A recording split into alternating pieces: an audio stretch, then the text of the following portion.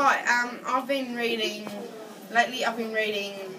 the book called Undead by Kirsty McKay, and it's about a school trip going wrong and like the zombies and stuff, and I love zombies.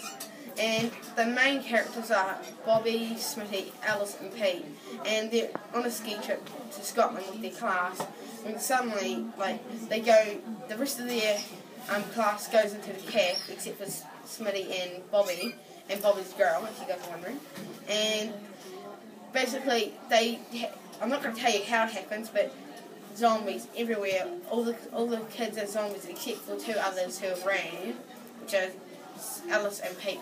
And basically they have to fight off the zombies, get away and try to survive, which is really hard for them seeing as they've got no weapons whatsoever. They have to make use of what they've got, and I think it's a really good book because it's kind of like it's not adults. Like, I'm so used to books with adults fighting zombies and TV shows, but now with this kind of book with kids, it's much better, and I think everybody should read it. But I'm currently reading the sequel for Undead, which don't read it unless you've read Undead or if you have no idea what's going on. And that's all about Undead.